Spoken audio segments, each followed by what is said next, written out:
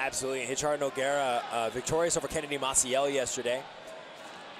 Definitely a force to be reckoned with in any division is Richar Nogueira. Hasn't quite had the results he's looking for at let's call it like it is. Richar Nogueira is one of the guys that you least want to see on your side of the bracket. Why? Because he's what they call a landmine. You get that guy in your bracket and you run across that guy, there's a good chance it's going to go very, very bad for you. He's one of those incredibly disruptive presences in any bracket because you're right. He doesn't have the major accolades to his name, but he is absolutely capable of beating very, very high-level competitors and often doing so in upset victories. And that means that Shane Jamil Hill-Taylor is going to need to be on top of his game for this match. Absolutely. And you may notice that the referee gave both competitors a penalty. If both competitors pull guard at the same time and there is no comeuppance, I guess I should say, for 20 seconds or more, 20 seconds, then the referee will award a penalty for each competitor for a lack of activity. As you see, he's about to do, again, if a competitor does not decide to come up and engage top position, they'll be awarded a penalty. And now both competitors receive their second penalty. And a little note about the last time that these two met in the Pan Championships, 2021 IBJJF Pans.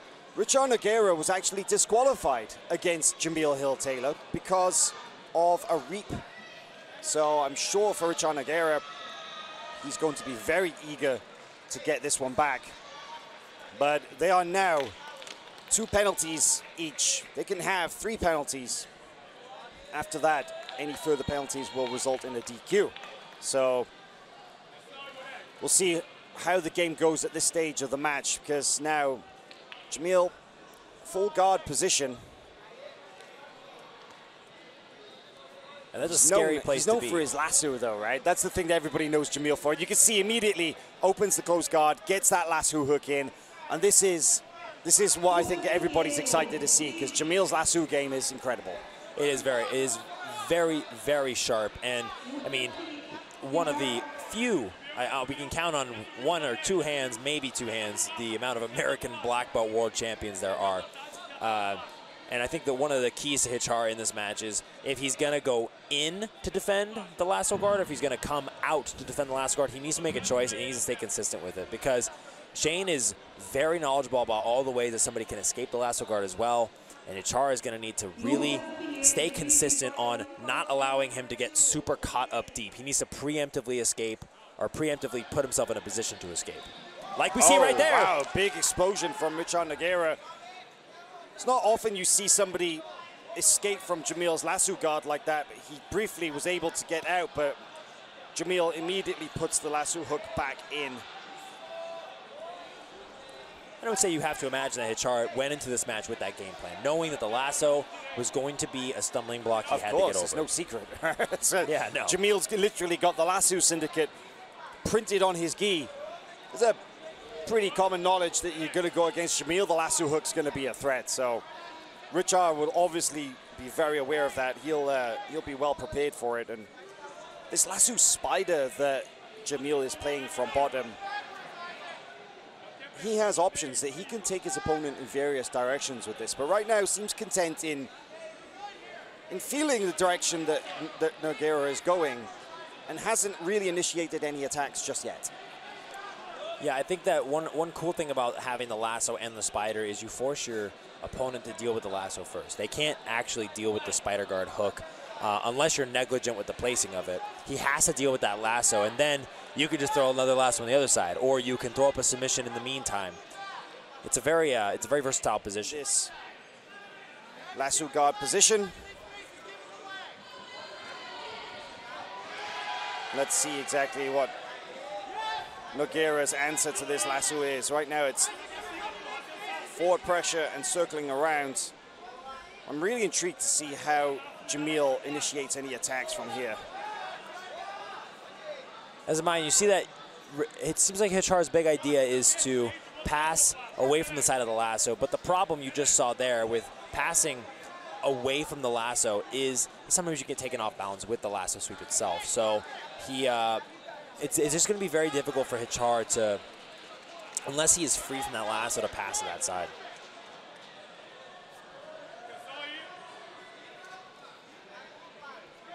We're nearing about the halfway minute, or the halfway point of this match.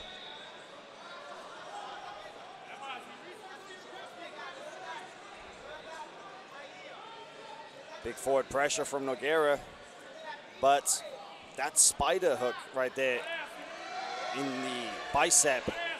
I like the way that he managed to take that out. He used his knee to pop the heel out from the bicep.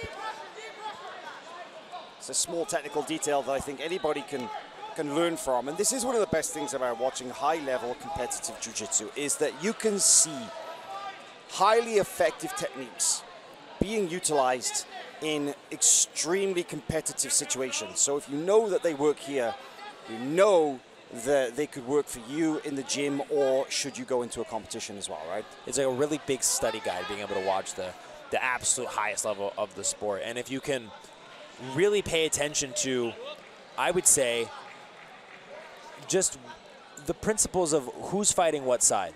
You notice that Jamil's right side is fighting Richar's left side, and Richar's right side is fighting Jamil's left side. And that is sort of one of the basic principles of jiu-jitsu. And if you can pay attention to how they're both articulating that point, how they're both approaching that point, you'll learn a lot about balance. You'll learn a lot about grip placement. You'll learn a lot about methodology of attacking people. It's very interesting, and that applies to Nogi as well. You see, Shane is doing a great job of just isolating both ways that Richar can go. And now Richar is forced to make a choice. Does he deal with the spider guard on the right, or does he deal with the lasso on the left? It's a very difficult situation to be in.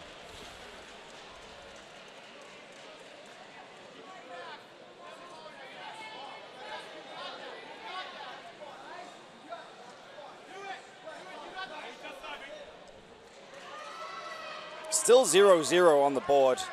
Just those accumulated penalties and advantages for the earlier double guard pull resets. 3 minutes remaining in this match. And it's important to note that the score is completely tied, and Richar has been trying to pass the guard the entire time. He has been trying to escape the lasso the entire time.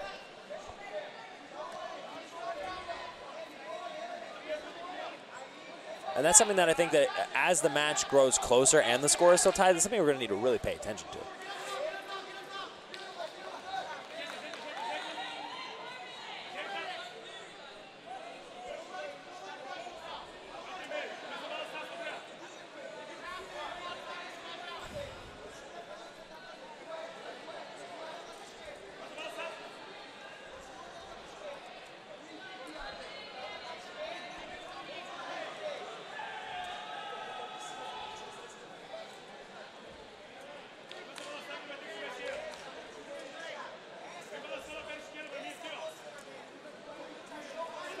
Now trying to get around the leg with his face as Richar Nogueira is trying to peek around that corner. But as soon as he peeks around the corner, every single time Jamil throws that lasso in.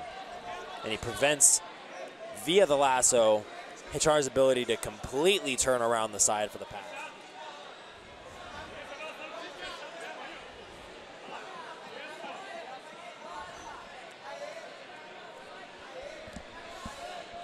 This flexible open guard from Jamil Hill is...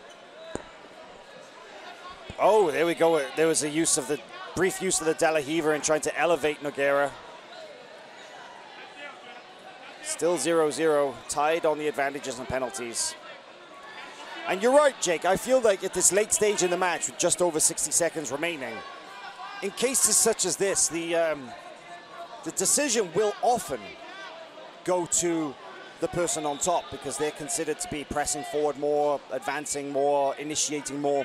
And if Jamil doesn't get a substantial attack or a significant attack at this late stage in the match, Nogueira could win this. But look at this.